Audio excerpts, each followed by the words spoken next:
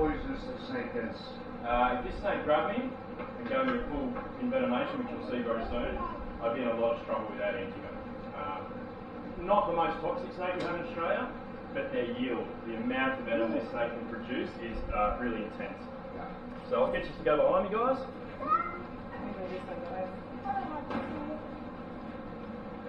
Once you sort of set it off, and Jetty, I'll say when. But you can see how big the snake is. And it's going to pump a bit of venom, hopefully.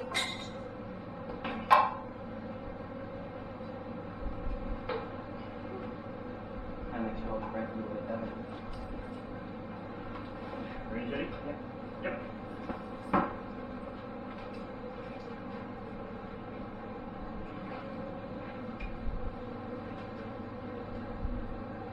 I'll get that. Hopefully any second. It's giving me nothing. You're kidding me. Oh no. This will produce a couple of drops in a second. There we go. Only got the one fang in. Alright, you got one on you now. Yeah, there's not, the other fang didn't go through. That's right. But you can see the bottom of the vial. Yeah. There's still enough venom in that it does underneath my skin, and without medical attention and the appropriate first aid, I'd be dead. Yeah. So. But for a king brown, that's not a really large yield. But for this particular individual, he's never really always given the seeds. See the way they bulldog down? He's holding on. Like I can let go of the vial, Yeah. still hanging on there. So if a snake ever bites you, you've got to like grip it around the head and squeeze and... No, not generally. Generally, these particular species of snake, if they bit you, they might hold on for a second, but most of the time they're just going to let go. Right, okay. But these snakes, particularly in captivity, like, it's happy to hang on for as long as it can. Yeah. It's like, Right. you can see there's a ton of venom there. Yeah. And like it's really even hard to manipulate them off the vial. We give them a little wiggle, give them a little push. Generally they'll let go. If not, we just put them inside there, and then they should let go. Yeah. So I might jump the snake back up there if that's okay. Yeah. Not bad. Got a bit out the end. Got a bit out the end.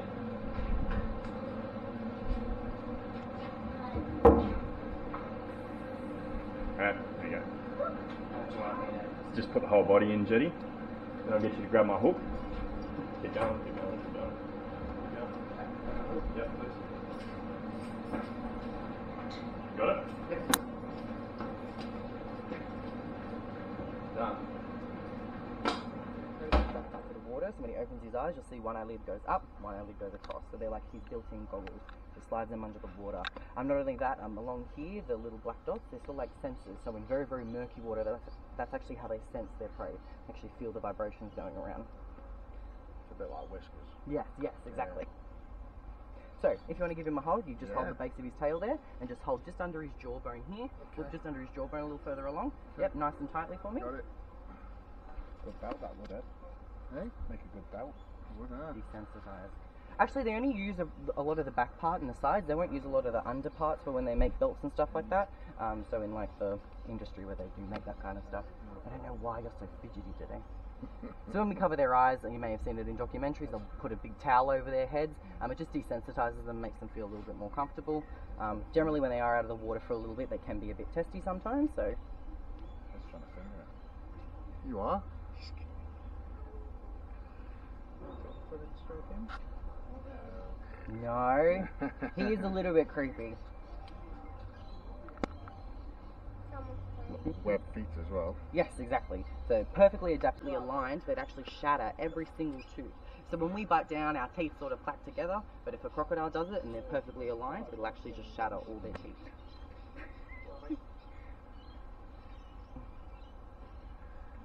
No problem. How was it? Yeah.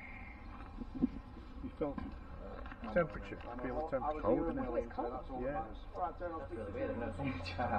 Take him back. Take him back. Have a hold of Staring at me like. So they're kept as pets as well in Australia, so a lot of people have them because of their colours, because they are very docile and nice, because they don't get very big as well. So if you live in the city, instead of having a dog or a cat, you can just have a snake. It does cut your food bill in half as well, because they don't really need to eat for, you know, very popular in America and in Asiatic countries for pets, actually overtaking dogs as well. A lot of people make little humidity cribs for them. There's actually been cases where they have become so protective of their family. So usually what they'll do is dig themselves into a chicken coop, dig a nice big burrow, and then they have a multiple supply of food. In America and in Asiatic countries, they come in this nice black and white colour, but they also come in a red and cream colour too. They're very, very cute when they're little. They almost look like little lace monitors. And then when they hit that adult age, they get these nice big jowls on the sides, so they're like cheeks. So during the breeding seasons, they'll go really big, and that's how they attract their females. Buddy's about 15 years old. No reason for the shell in the wild, other than to sort of keep him a little bit more sheltered. But Hugo here, he's 69 years old, he'll be 70 in September, weighs 180 kilos, and he's a very beautiful boy. So what I'm giving him here is his favourite. He really loves sweet potato. They really react well to brightly coloured things. So if you guys have your nice bright thongs on there, he might mistake them for maybe some strawberries or raspberries. You might want to have a bit of a taste of them. So I've got some pretty long bits of sweet potato here, so if you want, you can kind of give him a bit of food. Okay. Good job! Oh. You can come over this side with me if you like. It's okay. Here, do you want to hold this with me? Hugo, what's this? Ready?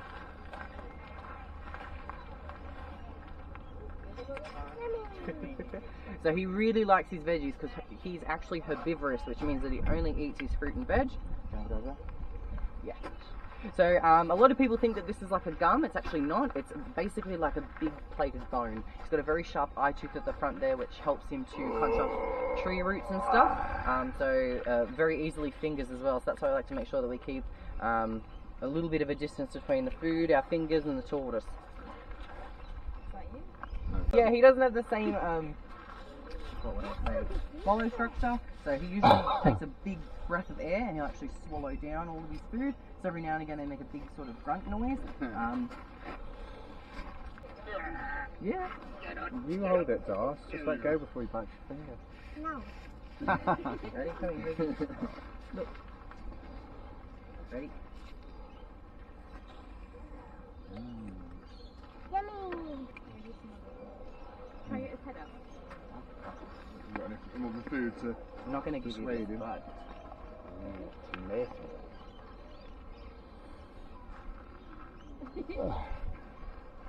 no, I'm not going to give You are cruel. Oh, that's Cruel.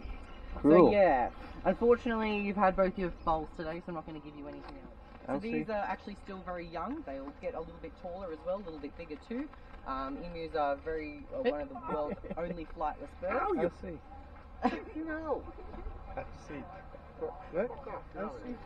Put your hand out, Elsie. Like that. Look. They're going to knock it after that, mate. Darcy, come on, Elsie's doing it. So emus usually travel in a troop as well, so sometimes when you get them, so when they do go to rescue facilities on their own, they actually go out with chickens and ducks as well. Yeah, we like Oh, Elsie, you okay? What happened, Alice? Yeah. Their feathers they don't have the same pigment as normal feathers as well, so that's why they have that sort of story feel. They do have little wings that you can sort of see on the side of them, very little wings. So just here, but they're completely useless. No, they're completely useless. That's why they have these nice, big, strong legs, because they'll defend themselves with that. There have been people that have been kicked by them, broken ribs,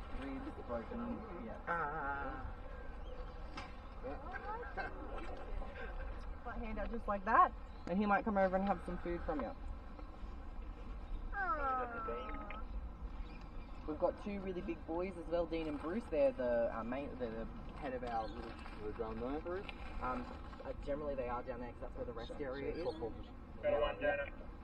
Not for you. Oh yeah, cool. Guys, we might head over this way, so sometimes it can become a little bit more hungry, but generally they're very, very friendly and nice. So you can see that we've got two different types. We've got the Kangaroo Island ones and we've got our Eastern Grey ones as well. Oh. He likes that. They know what the bag means. How do they know? There you go. Well, because they've been here for so long, they know what the bags mean, so they know that it means food. So sometimes when people bring their own lunch, they bring them in these bags, and it's actually not kangaroo food, but the kangaroos think it is, so they take it out of their helmet. Yeah.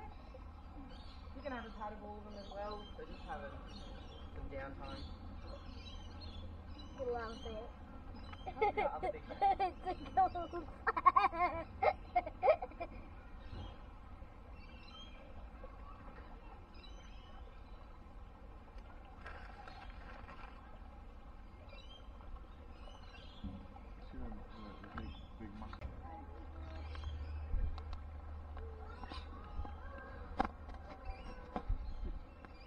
So you can see very, very friendly, two very different dingoes. Freddie won't come down whatsoever, but Adina's very friendly. She loves kids, she loves her keepers as well. Is she a wolf or a fox? So she's a dingo, a wild dog. What's that? So they're a native Australian dog found over near Fraser Island. You can find them distributed. They only recently did a documentary where it was dingoes hunting. That was a really, really good thing they did. In Australia, but this exhibit only opened about a month and a half ago, so very, very new. You like koala bears, don't you, Elsie? Hello. Hey! Don't go away! Just run off. Do tricks. You stay here. Elsie, need another one, Elsie. You can give him a pat if you like. He's just going to sit and have a bit of a sniffle.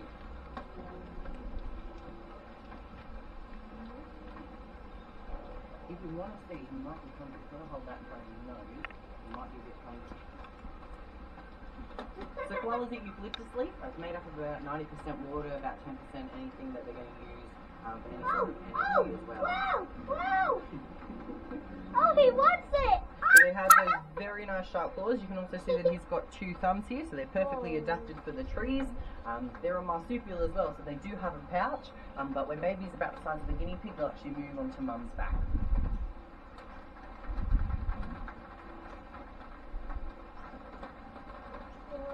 Oh, not my finger. Oh, he wants it. Not for ya. Yeah.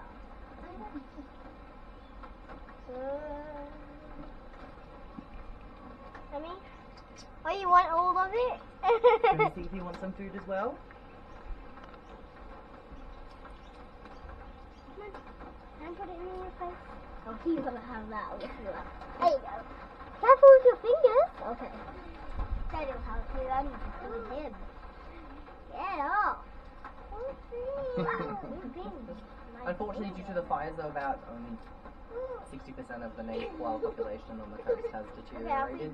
By the time the fires actually hit the trees, the koalas couldn't climb down, too far away to jump, so they are still doing research, counting the numbers to see what they can find. It's very, very hard, especially when you think about the quality of life too, because even if their hands, their paw pads are all burnt, it can take months before they can actually use them again. And for a koala, it is quite stressful just to sort of sit. They do like to move and sit up in the branches and hold on. So we're still sort of waiting to see how everything's going in the wild. But there is 5 different ones in here. They are quite active because they are so young. So usually when they're about 2 years old, when they start to sleep, that's good. Oh, thank you. Their fur's very thick as well, so it's very, very waterproof, so they don't mind actually sleeping out in the rain. I think he'll take the goat away. He'll take it. He did, he went for mine. Don't give it him. No, it'd be funny. He will run off. He won't. He will. Where's he going to go? In his enclosure.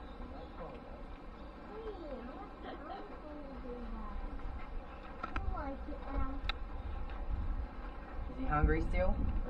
So they actually smell the leaves before they eat them as well, so they actually only eat the best leaves that they can find. The young shoots.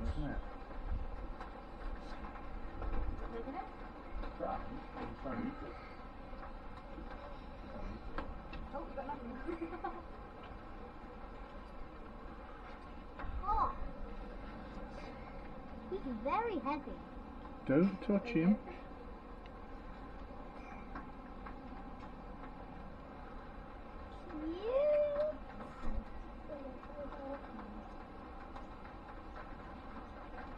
Koalas are very, very, very funny animals to work with.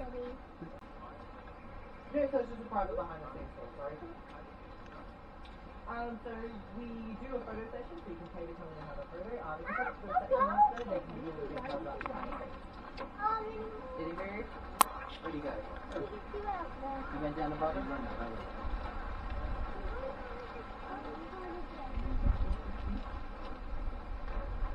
I know